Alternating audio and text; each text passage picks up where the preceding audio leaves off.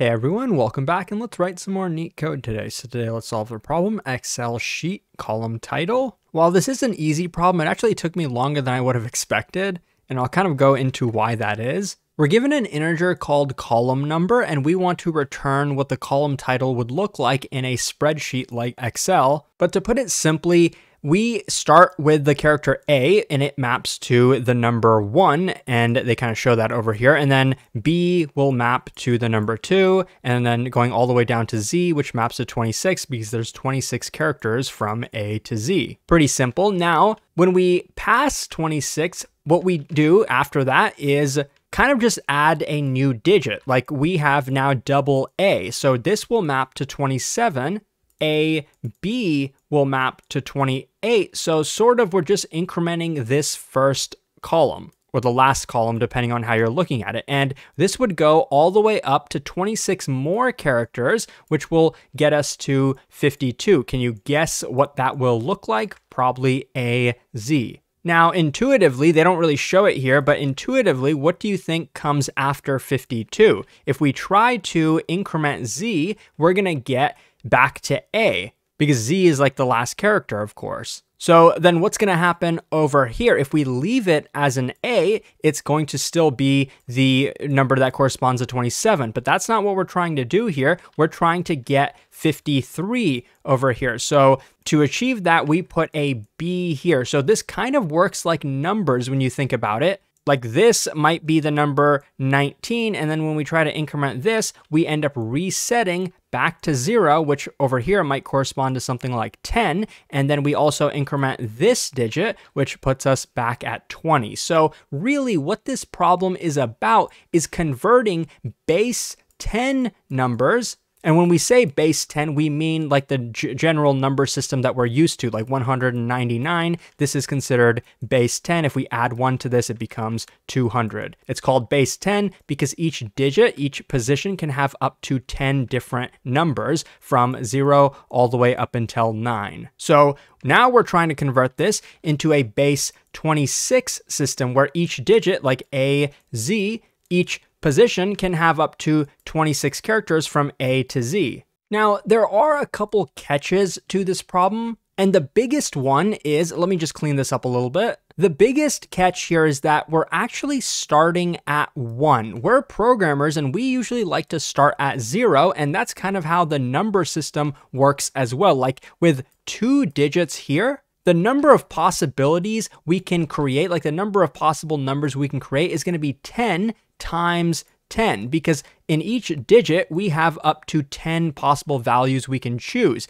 And that's because we kind of start at 0, 0. And then we go to 0, 1, 0, 2, 0, 3, and that will bring us all the way up to like 100 different combinations from 0 up until 99. So that's pretty simple. Now, what happens with this over here? Because I was staring at this third example and I just could not figure it out. So let me actually explain it. With base 26 and 2 positions, we can have up to 26 characters in each position. Well, intuitively, I was able to quickly look at this and realize that that number is actually going to be smaller than 701. But how is that even possible? Well, to quickly explain, yes, we can have A through Z in this spot, and that's 26 possible characters. We can also have A through Z in this spot, and that's 26 possible characters. But this calculation, 26 times 26, actually doesn't include the ones that don't have a second digit, the ones that only have a single digit, which go from A through Z. So if we were actually going to count the total number of column titles that we could have that have up to 2 digits, but also could have 1 digit, we'd need to do 26 squared plus 26.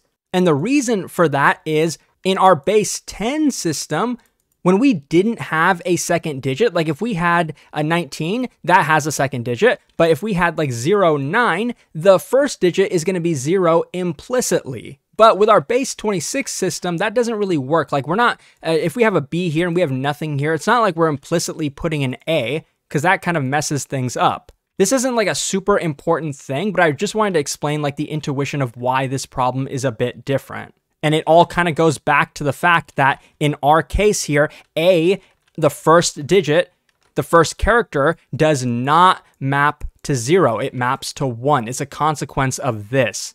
Okay, so now how do we actually solve the problem knowing all of that? Well, anytime we have a number between 1 and 26, it's pretty simple to map this to a character, because we're always starting at the A character and we're just going to add the number that we get from this. And actually, we're not going to be adding this number, because if we were to do that, 1 would end up putting us at B, but that's not what we want. So what we actually do here is take this number and subtract it by 1. So let's say n is the column number, n minus 1 is what we're going to be adding to A. But that doesn't really work for the case where, let's say, we have 28, like this second example down here. So actually what we want to do to build this digit by digit or character by character, we actually take this number and mod it by 26. And when I say mod it, we actually do subtract 1 first, just like I kind of showed earlier, but then we mod it by 26. What's that going to give us in this case? It's going to be 27 modded by 26, which is going to be equal to 1. So that tells us that our first character should be A plus 1, and that's going to put us at B. So what we did so far is just built that first character. So now how do we get the second one? Well, let's take our original column number, which was 28, and try dividing this now by 26, because that's just generally how numeric systems work. Like, this is more of a math problem at this point. And by taking this number and dividing it by 26, we're asking how many 26s go into this original number, because that's going to tell us which character we should put in the next spot. And clearly, by looking at this, we can see that only a single 26 goes into this. So now our new column number, our new n value, is going to be equal to 1. So now we're going to restart this whole thing with a new value of 1. So we would take this number, then subtract it by 1, then mod it by 26, and we would get 0. So that's going to tell us that A plus 0, which is going to be the character A, is going to go in the next spot. So that works, but actually there was a subtle bug that we had,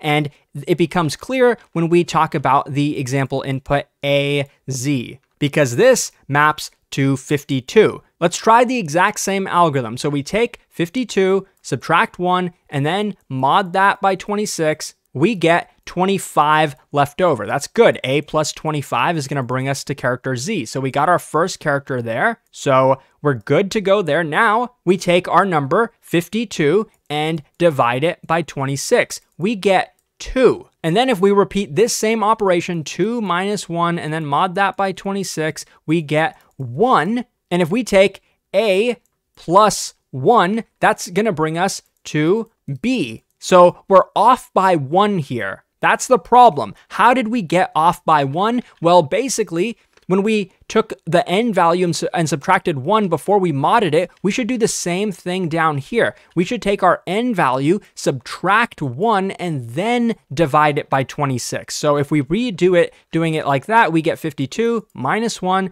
divide by 26, and that will bring us to, I think, 1, because we're always going to round down. And then if we put like this 1 here and then redo this calculation, we will actually get A here instead of getting B. So again, the whole thing that makes this problem complicated, in my opinion, is the off by 1 error, and that's a consequence of starting at 1 instead of starting at 0. Okay, with all that said, now let's code it up. So what we're ultimately trying to do is build the output string, and we're going to do that while our column number is greater than 0. I didn't really show it in the drawing explanation, but at some point we're going to divide this by 26 to the point that it's equal to 0, and that's when we know that we have no more characters to add to this result. So the first thing we do is get the remainder, and that's going to be column number minus 1, just like I showed earlier, and modding it by 26. And when you take this, what I was doing earlier was taking the A character and then adding the remainder. I don't know if it's actually possible in Python to do it like this. I think you can in C++, but I know that this for sure works. We take ORD of A, which gives us the ASCII value of this character, and then we add the offset, and that's probably a better name for this. Instead of calling it remainder, I'm going to call it the offset. And then we want to take this ASCII value and then convert it back into a character, which you can do like this in Python. And so this is the character that we want to add to our result string here. But you can kind of see the way we're building this is in reverse order. Like I showed earlier, we had like maybe a B come first, and then the next one that we're going to get is the character that goes in this spot to the left of B. But when you increment it like this, we're doing it in the opposite order. So when I actually return the result out here, I'm going to reverse this before I return it. So in Python, it's pretty easy. You can do that like this. We could also have built it in the correct order. We could have also built it as an array and then joined those characters at the end. I don't think that really matters. Like if an interviewer wanted me to do it that way, I would pretty easily be able to modify the code to do so, which is why I don't think that's like a super important detail. So now is the part where we, in our loop, actually update the column number. And remember, we're not just going to take it and divide it by 26. By the way, the double slash in Python means integer division so that it actually rounds down.